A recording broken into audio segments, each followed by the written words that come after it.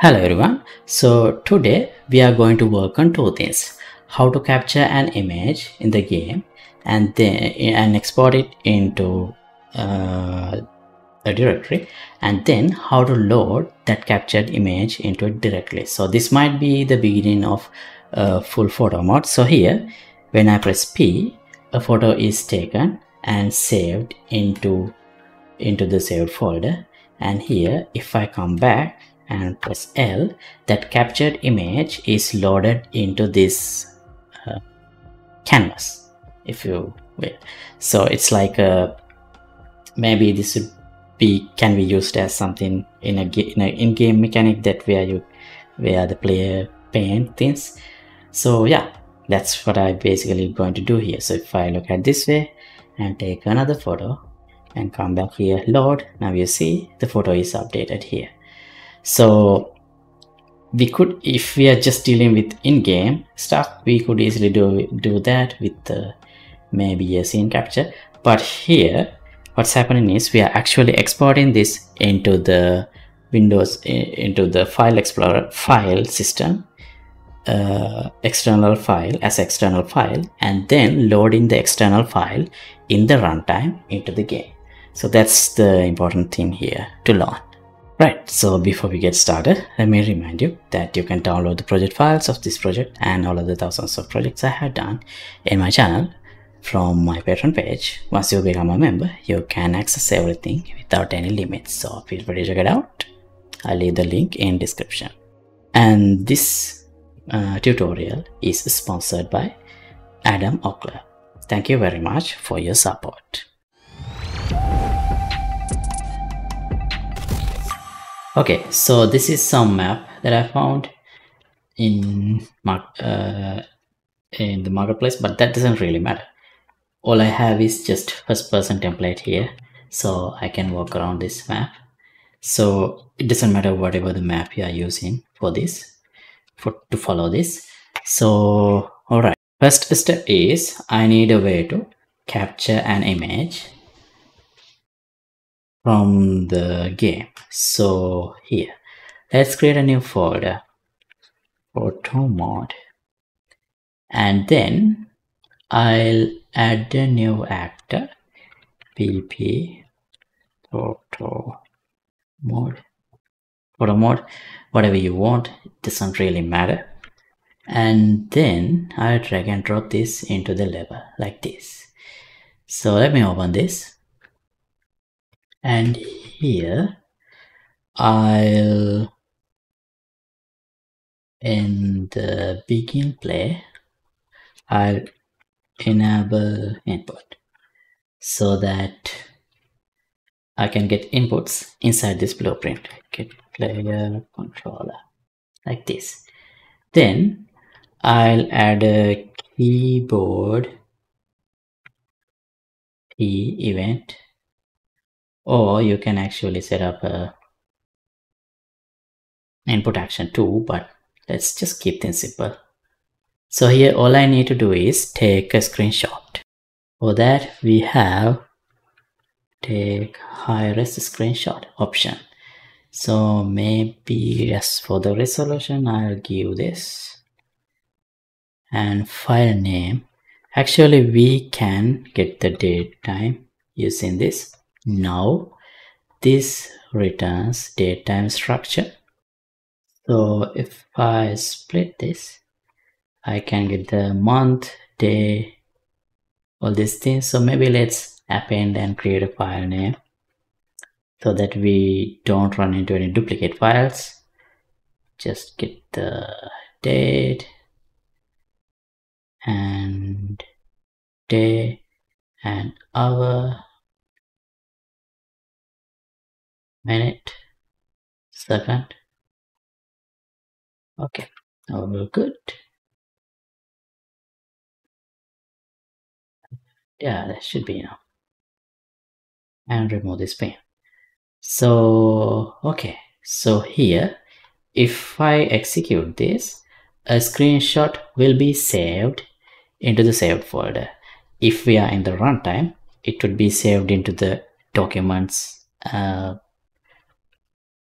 app data folder for this app, but I didn't really test it, but that's what it says. So it should work in the package game as well.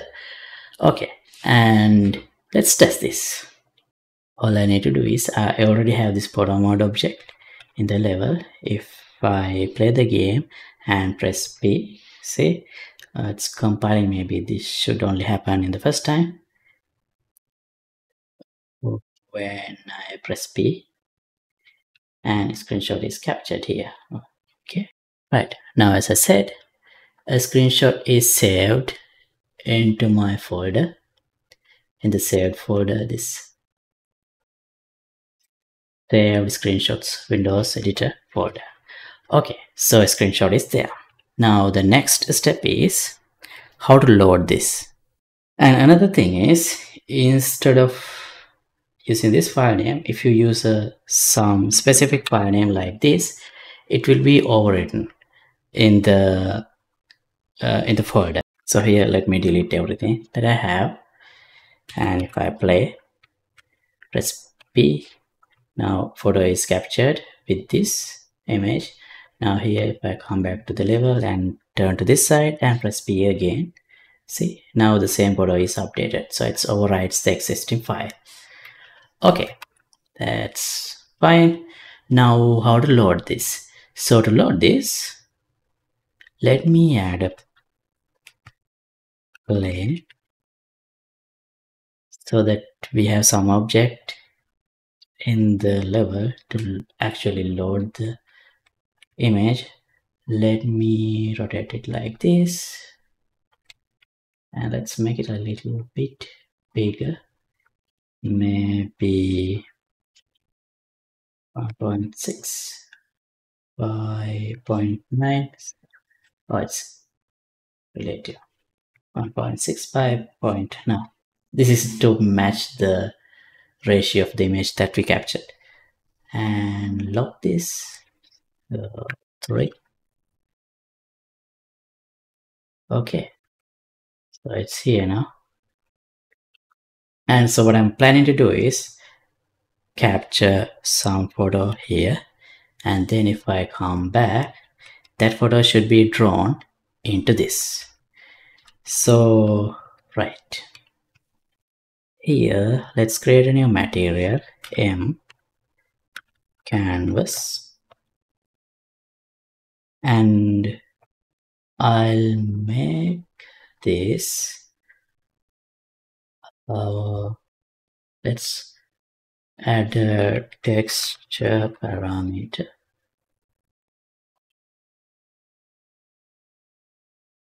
Photo, let's call it photo, and leave everything else as default values. Okay, and then we need a way to load the photo from this directory. So it's not in the content browser, it's in a directory.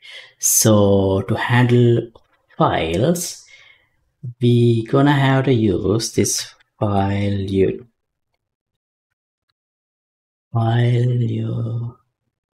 utilities, blueprint file utilities. Enable this plugin. I have already enabled that, but if you haven't, make sure that this is enabled.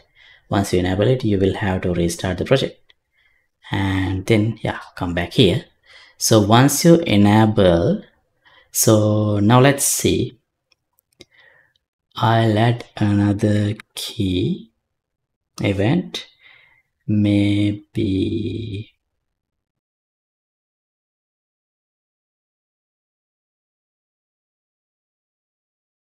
L to load. So what I want to do is I want to we can get project saved directory. Okay, wait, project saved. Oh, what's the difference? ff. Okay, let me use this, but maybe this also working, but I haven't used that before. So from the saved directory, we need to find photos. So when we say save directory, we will get the URL to this folder, but here in the screenshots folder we will have the photos. So let me copy these screenshots and then I'll append screenshots to this, and from here I'll do a find recursive. So what this does is it recursively find all the photos, all the files within this given folder. So since our photo in the screenshots also here, it would find this photo as well. So if you just want this photo, and if you already know the name of the file and everything, you could just use screenshots, Windows editor, photo.png, but I don't want to do that because in case I want to use a different name, then it should automatically work. So okay, now here we can add a wildcard. So I like something like star.png, so only the png files will be returned, and from here let's say get ref,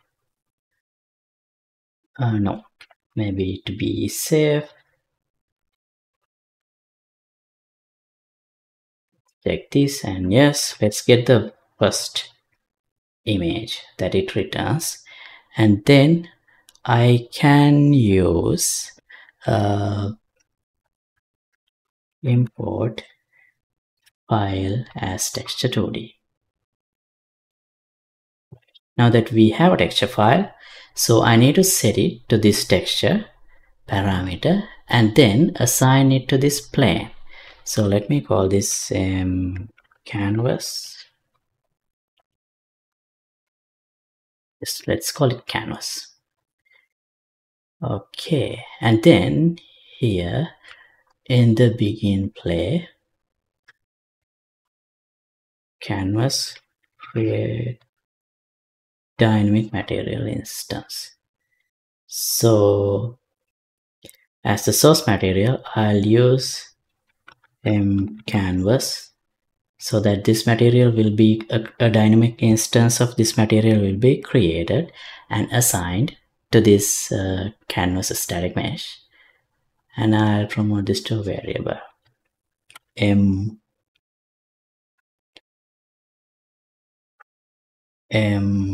canvas,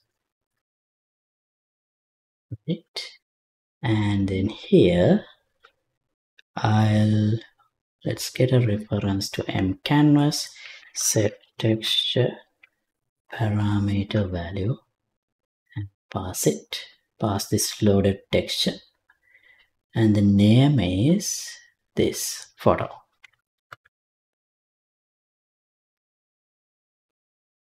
Okay, now right, so this is what we have by default. That's fine. Go here, take a photo, and the photo is saved. Now come back, press L. Photo is loaded, but it's upside down. That's fine. We can rotate it.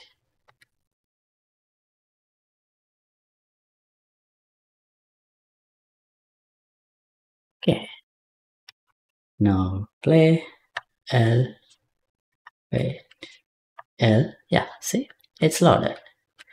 So yeah, that's all I want to do in this tutorial. So maybe later on we will extend this system into a full photo mode with the gallery and everything, so you can take multiple photos and you can view them in a gallery UI. But for now, I'm going to stop this episode right here. So thanks for watching. As always, updated project files will be available for download here in the Patreon page. Link would be in the description below. And do let me know if you have any questions in the comments. See you in another episode. Goodbye.